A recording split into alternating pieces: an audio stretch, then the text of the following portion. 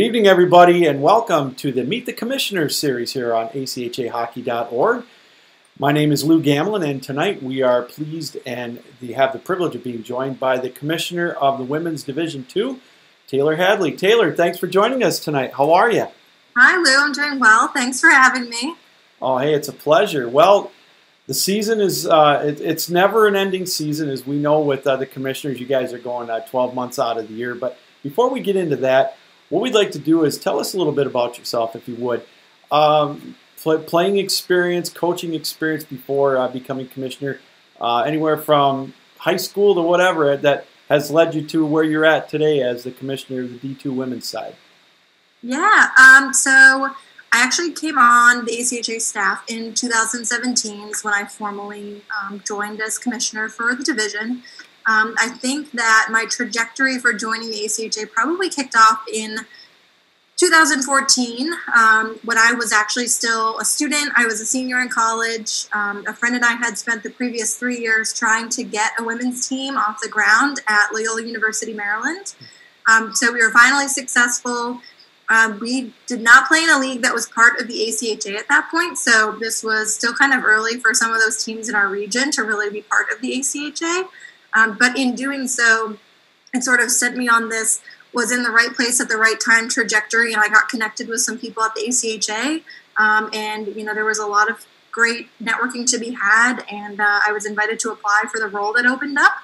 I guess before all of that, before college, I played high school hockey in New Hampshire, originally from Massachusetts, so hockey runs in my blood. And yeah, it was really, when I got to college, on the women's side of things, there really weren't a lot of people pushing me to apply to colleges to play hockey. So I sort of had resigned that I was hanging up my skates after high school, which looking back is really sort of disappointing. And then I ended up at a college that didn't have, ice hockey. And so that is, kind of going back to 2014, we finally were able to get a team off the ground at our particular college. And then fast forward, I think that's really why I'm so invested in, being part of the ACHA, working with all these teams, trying to build more opportunities and awareness for those players that might have been in my shoes. Now they have more opportunities. So that's kind of the path that I've been on and stuck with. Well, it's been an exciting time in the ACHA, just even in the short time that you've been involved with the national tournament, for example, all coming together in the same location. We were all in Dallas last year, and next year we'll say last year, 2019. Next year, going to Boston. It's going to be a lot of fun.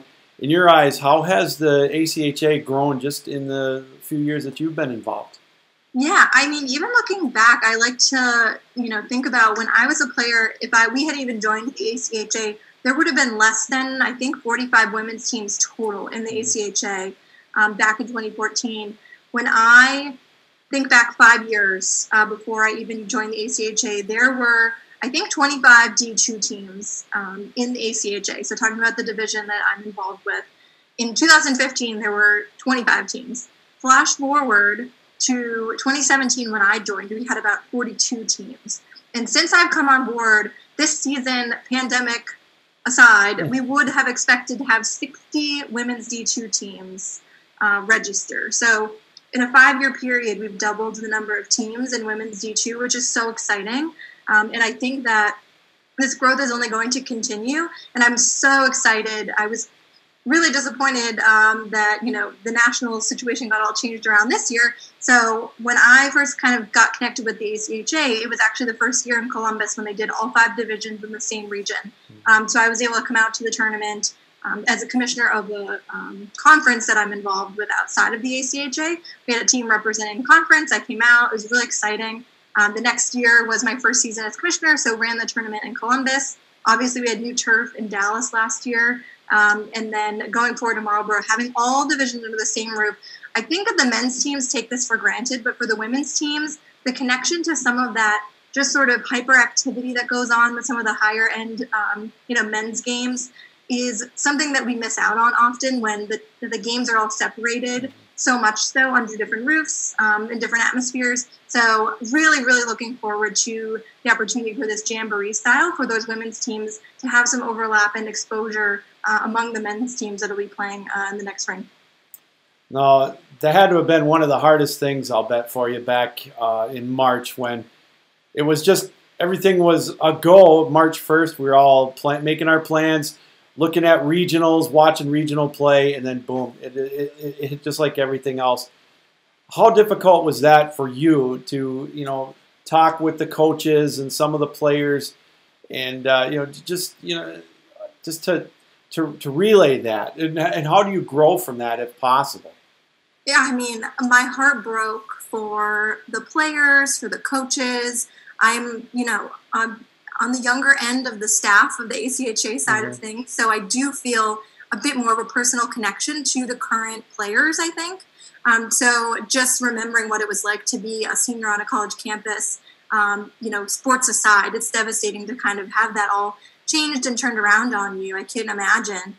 So having to reach out to those teams and let them know, I'm so sorry, but we're not doing this. It's over. It's done. It was so heartbreaking.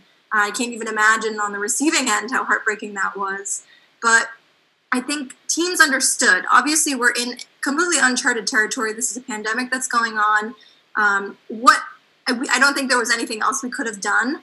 A couple weeks out after the news broke, we're not doing this. Other major sports organizations started to do the same thing. Obviously, we kind of followed the trend of the NCAA early on. But at that point, there was nothing else we could have done. It was the right decision. So I think going from here, all we can do is hope to have the best experience for the student athletes that we possibly can. If the pandemic continues on this trajectory, I don't know what the right answer is. Nobody at the ACHA does. That's why we're making contingency plan A, B, C, D, all the way to Z. There's just so many things that could happen. So I think it comes down to just really focusing on the health and safety of the players, but also acknowledging this is a super important experience for a lot of these student athletes, and how can we maintain some of that normalcy and maintain that experience that they've all come to expect. Well, getting back to something good, we'll quit talking about the pandemic. Yeah. It's our 30th year coming up with the ACHA, and one of the things that I've noticed, I've been involved with the ACHA about 6 years on the broadcasting end of it, and I've noticed it's growing, is the women's side. And when I first started, we covered, I do play-by-play for Aquinas, and I've seen some of the teams, like you said, there weren't as many teams.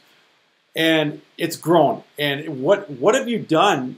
Give us a couple examples of how you've been able to get it, the growth of it, the amount of teams and everything, because it has really taken off, and that's a kudos to you and your effort. I mean, I would love to take credit. I think that it's just such a group effort. There are so many people who are passionate about growing the women's game on all levels, right? There is just this grassroots effort happening for women's hockey right now, which is so fun to be a part of. And I think that from all levels, there are people at the youth level who recognize, hey, these girls need something to work towards. And there are people on our end on the college side saying, yes, we're building things for them to come to us. So it's this back and forth. And I really think that over the past few years, there has really been a domino effect. I think once one college starts a women's program, the girls that go to the college down the street say, hey, we could do that, and then they'd have an opponent. And so once there's this knowledge, all these girls go from high school, they go to different colleges, maybe they go somewhere that doesn't have a team. If a team disperses to 5, 6 different colleges, those girls could all start their own teams. So I think it's really been this domino effect where successful programs have popped up. Girls see that, and then they go to their own colleges and they're able to start something new. So it's, like I said, there's so many people on a grassroots level trying to make this happen for female players. And the growth has just been tremendous. I think that another unique thing about women's D2 is truly the student leaders. In the other 4 divisions of the ACHA, you really find a lot more hands-on coaches, dedicated staff, kind of those adult figures, I guess. And at the women's D2 level, it is truly, and not to say not any of the other divisions have this, but a lot more of our division is made up of those student club presidents. It's a club on campus. The school expects those players to serve in that leadership role and take the ownership over the team. So it's a lot of student athletes that I'm interacting with, which is really unique. And I think it's those players that really are helping to take that grassroots level to the kind of in those next phases. So it's been really exciting. The growth is there. It's going to continue. And honestly, it's the players, it's the coaches, it's the youth coaches, it's the parents. It's a new generation coming up, and I think that there's a lot of potential there. Do you get a chance to get out during the year to watch any of the games, or what? I know it once September 1st hits, Labor Day weekend or whatever.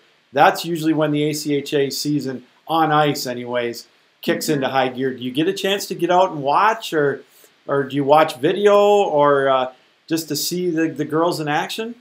Yeah, I'm lucky. I wear quite a few hats these days. So part of my getting connected with the ACHA was my role. I also serve as commissioner of the Women's DVCHC. So we have a grouping of teams that are also members of the ACHA. But, as you know, at the conference level, we put out playoff tournaments. We do other things for our member teams as they kind of work towards that greater goal of achieving nationals through the ACHA rankings.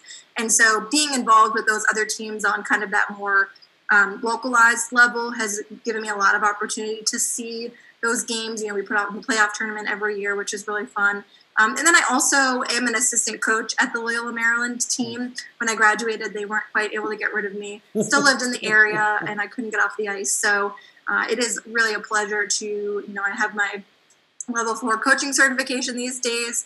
It's been really fun to kind of be part of this program throughout the years and see the girls really take ownership of it and be a coach, be a commissioner, really get to kind of have my hand in all facets of what's going on in this division.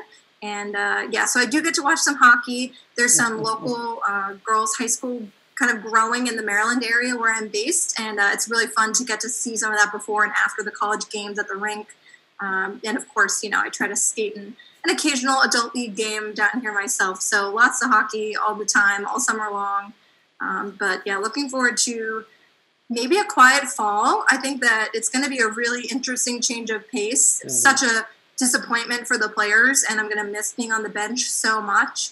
But from the kind of the admin back end side of things, I think it's going to give us a lot of time to really evaluate what are our goals for the next season? How can we continue to find ways to support the ACHA teams? How can we help them succeed at recruiting? How can we help get the awareness level increased for the high school players so they know where they can go after they graduate?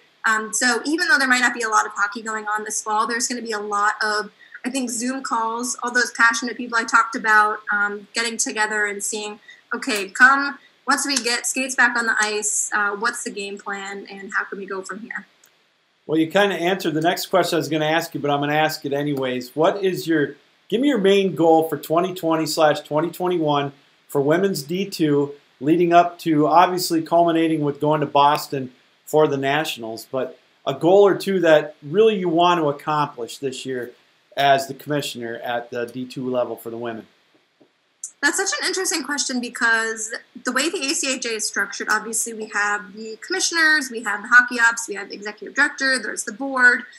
There's a lot of people kind of driving the whole ACHA mission. And I think everyone has their own division on their mind, ACHA on the mind. I think for women's D2, something that we're really looking to achieve is honestly kind of taking programs to that next level. So I talked about a lot of players being that team representative, they're the point of contact, really helping find ways for them to grow their program. So a lot of them find themselves just stuck in this cycle, season over season. Someone graduates, they're passing the baton to someone else who then has to take the half the season to figure out what's going on. And these are really smart student athletes. They're really, really dedicated. But I think how can we as an organization build a foundation that's really easy for them to succeed so that we don't have a lot of turnover. A team might not have enough players one season after being, in a contender for nationals. So this turnover that happens, how can we address that turnover? How can we support the student leaders and really just find ways to kind of make everyone as successful as possible? Last question for you, Taylor. Now, I know you said you like to get out and maybe get in the adult leagues and play a little adult hockey. If you don't want the skates on, you just want to take a break from the world of hockey, what does Taylor Hadley like to do in her spare time when there's no hockey involved? That is a good question. I really love to go hiking. So maybe, instead of the skates, it might be a pair of hiking shoes. That might be a good option. There's a lot of really good restaurants where I am in the Baltimore area. So definitely you might find me finding out some different appetizers and maybe a drink by the waterfront. But yeah, I would say if it's not ice, still very active, love to go hiking and to travel. Unfortunately, lots of travel has been taken off the calendar these days, but definitely exploring what nature has to offer. Well, Taylor, thank you very much for taking time out of your busy schedule for joining us here on the program, and good luck to you. Keep it going. The women's D2 has really expanded. It's grown in leaps and bounds, and you've done a fantastic job. Thanks again for joining us, and can't wait to talk to you again soon. Yeah, thanks, Lou.